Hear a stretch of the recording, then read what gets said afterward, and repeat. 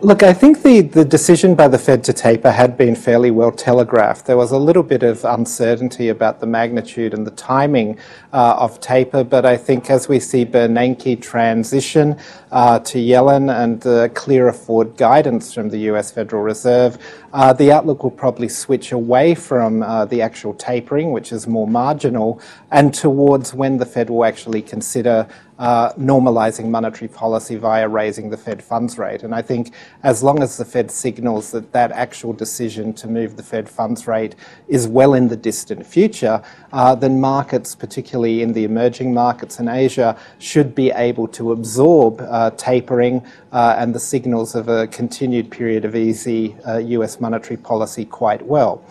Ultimately, taper as the first chapter of normalization of US monetary policy settings should be dollar positive, and we would be expecting the US dollar to probably be on a multi-year strengthening path from here, certainly as liquidity has been repriced and redistributed in the global economy. We would expect that to be dollar positive. I think one of the challenges for the Fed will be on interest rates, particularly US Treasury yields.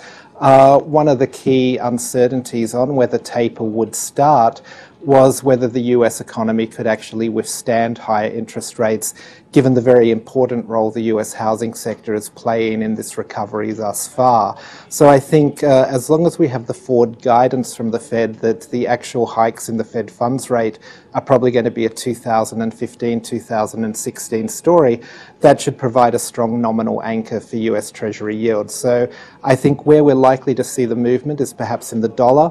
I don't think we're going to see any significant upside in US Treasury yields unless we see the economic data start to significantly surprise to the upside.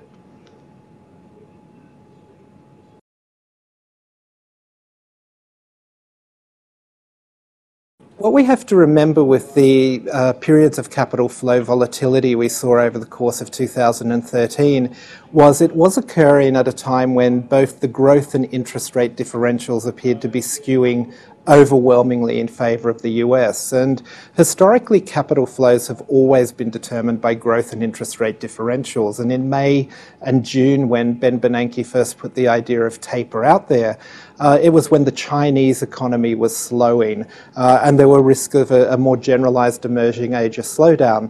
The US recovery looked quite strong at that time, and US Treasury yields were picking up in line with that. So the growth and interest rate differentials were skewing more in favor of the old world.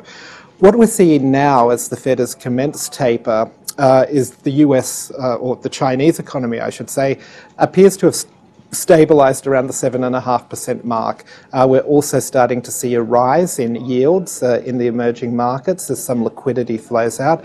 So I think the overall growth and interest rate differential spread is once again more favorable for the emerging markets. And I think with China as a linchpin for a lot of the cyclicality in the emerging markets, 2014 looks to be a relatively good year there. So markets appear to be quite well positioned for taper. It was something they were expecting, and I don't expect there to be the disorderly capital flows that we saw in 2013 repeated over 2014.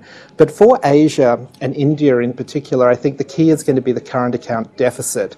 And we've seen fairly sizable moves in narrowing current account deficits in both India and Indonesia, and that suggests that the role of the currencies for India and Indonesia in terms of making exports cheaper and imports more expensive and continuing to stabilise the current account deficit, there's probably less of a role for currency weakness to play over 2014.